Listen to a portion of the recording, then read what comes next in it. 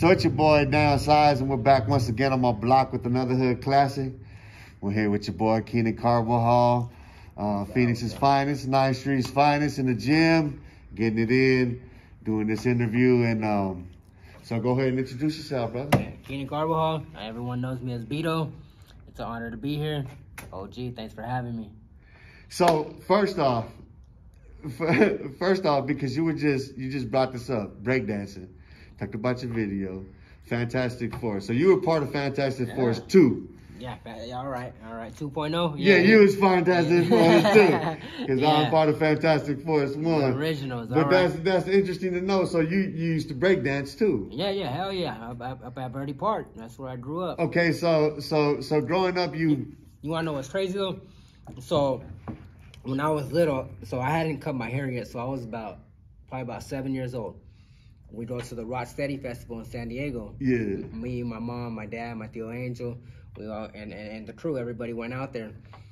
As we were leaving, we ran into Crazy Legs, right? Yeah. And I was like, and then my mom was like, "Oh, can you like take a picture or whatever?" And I bowed to him or whatever, so I did a little windmill and whatnot, and he gave me his chain. He gave me his chain. Crazy part, last year when I fought on pay-per-view, he was at my fight. He was at my fight. So him and Lennox Lewis, they came down. I found out he was at my fight because after the fight, everybody's out in the parking lot and I run into him. Wow. Yeah, it was crazy. Yeah, so Crazy Legs was at my fight. Wow, yeah. Great segue into the boxing career. So let's talk about your boxing career. So were you around the same age when you were boxing and breakdancing?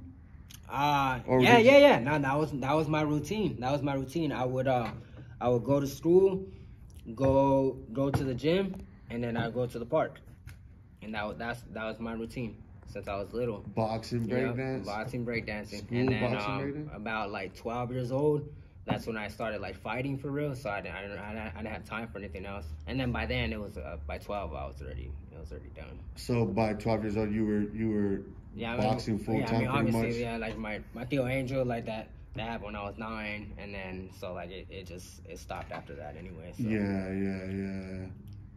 So at what point did your career, do you feel that you dedicated your all? How old were you? 15? I think you told me a little while ago.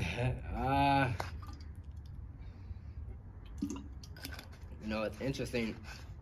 Interesting enough, I knew that I was gonna make something of this when my tata went away. When my tata went away to prison. Yeah. And I don't like to say I did it by myself, but when it was just me out here, that's when I was like, nah, fuck that. I'm gonna make something of this. Like, this ain't gonna be done in vain. Like, it became a challenge to me at that point. And I was like, nah, like, I'm gonna do this. And as a matter of fact, I'm gonna get all you guys back, and when my tata gets home, I'm gonna prove something to everybody that I'm better than you guys. And that's when it clicked to me, like, oh, I'm really gonna do this shit now. So I was like 15, 16. And I take that back, I'm sorry. 17. I was 17 years old when that happened. Wow. Yeah, so my tata when I was 15, I didn't fight till I was 17. And when I fought and I was like alone by myself, that's when I was like, nah, fuck that. Like, all right, I'm not gonna stop. So you fought gold? You fought gold gloves? Yeah, I won state golden gloves. Did you? Mm-hmm. So how long did you fight gold gloves? Yeah, I mean it's a weekend tournament. So a lot of people have like a misconception about that. Yeah. The golden gloves is just a tournament, and that's yeah. So it was a weekend tournament. I won the whole weekend, and that's when I was designated or officiated the state winner. And your first professional fight? My first professional fight was 2000, was May of 2013. And you were how old? 23. And what was that experience like, stepping into that ring for the first time, pro? Yeah. At that age, and you did it yourself, like you told me. So my professional debut, that my tata got out when I was 21. Yeah. So we went straight to the pros from there. And then like I was telling you earlier, like 6 contracts fell out, so I didn't fight for like a whole year and a half. Yeah. And then finally I got my first fight. I lost my first fight, but the experience, it was just that's what it was. I lost from the inexperience. Like, one, I hadn't been in the ring in so long, and then 2, there's a huge gap between amateurs and pros. Yeah. Like, it's just like everything. The lights get to you, the small gloves. I mean, I take that back. Not necessarily the gloves, but just the tempo of the fight. Yeah. Your adrenaline's going, and just you feel it a lot more. And that's the pros. It's a whole different game in that way. You feel you had control of the fight that first time? I did till I didn't. I did, and then just my inexperience, it wasn't able to handle it through that whole time. So how have you grown from that very first fight to now as a fighter? Have I grown? My comfort, and that only came from experience. Right. How comfortable I am in there, I can hear my thoughts talking to me the whole time. I can hear him from. I mean, I fought in front of thousands of people, and I could still hear him, and that came from the comfort. That wouldn't have been able to happen from my first fight.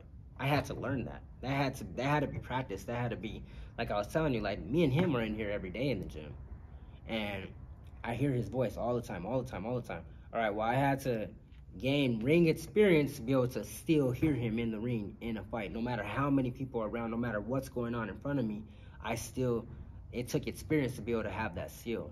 Right.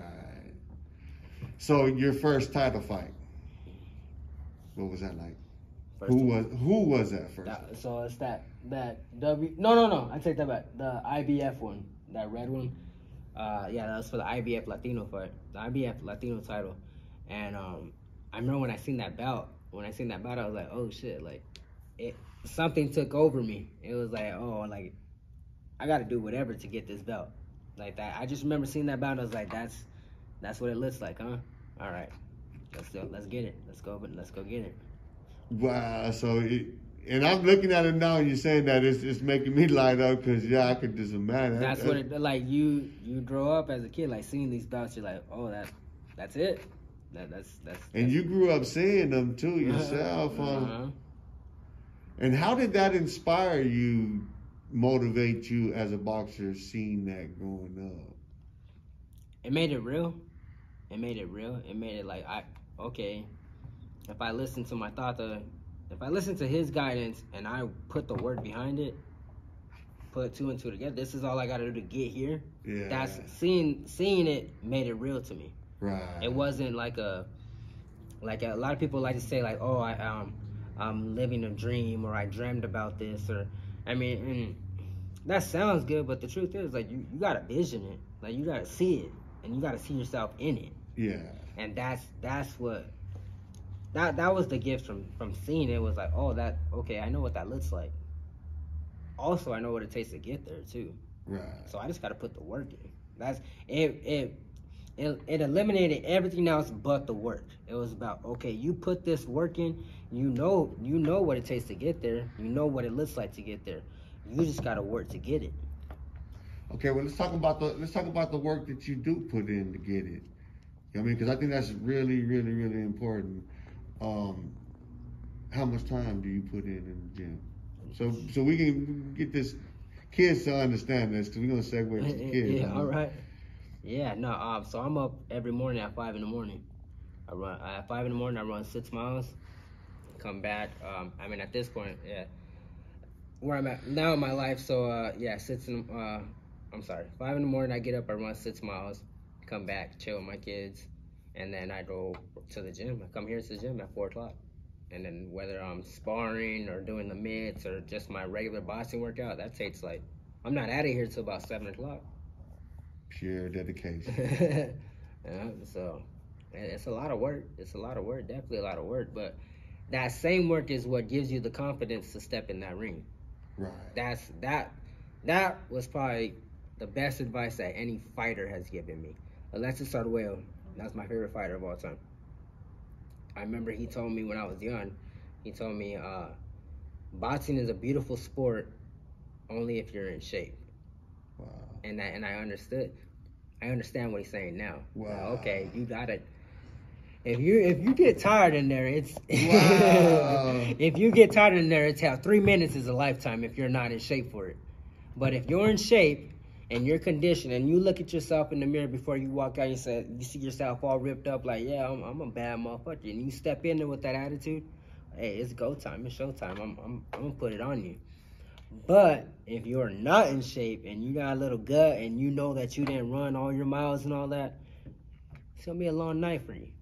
Right. And I was just thinking as you're saying that, like life in general, right? Good health would require, if you're gonna live a long life, you're gonna have to be in shape. Yeah, you gotta be fit for that. You gotta be equipped course for it. in life. You gotta be equipped for it. As long as you're equipped for whatever the task is at hand, as long as you know yourself that your condition and your endurance is there to outlast it, whatever. So what do you think the greatest obstacle you've had to overcome yourself to get to this point as a champion?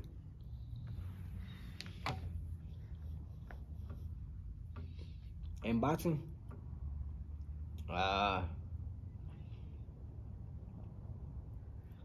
So what we spoke to earlier about that time, and like I said, I have a hard time saying I did anything by myself. But the time that my Tata wasn't there, although earlier I just told you, like, it ended up being my motivation to say, like, hell yeah, like I'm gonna make sure I do it. But at the same time, it was a long time. It was a long road to say, like, there was a lot of ups and downs to where it was like, man, like, how am I gonna do this? Like, he's not here. And how am I gonna do this? Like, till this day, every day, I look to his voice for comfort. Very, very relaxed man. What that also means, very powerful. And yeah, there's comfort and power, and that's the epitome of my Tata. He's a very powerful man, and I didn't have that for a long time. I didn't have that voice directly in my ear. I had the voice, me telling myself I could still hear him, but I mean, just like anything else, with time, it kind of fades away, and it gets hard. So, because you told me earlier that you used to go see him, so you didn't have him in your corner. Mm-hmm. What was his influence like on your boxing being apart from you? Like a time you would spend a visitation or whatever, like, what would that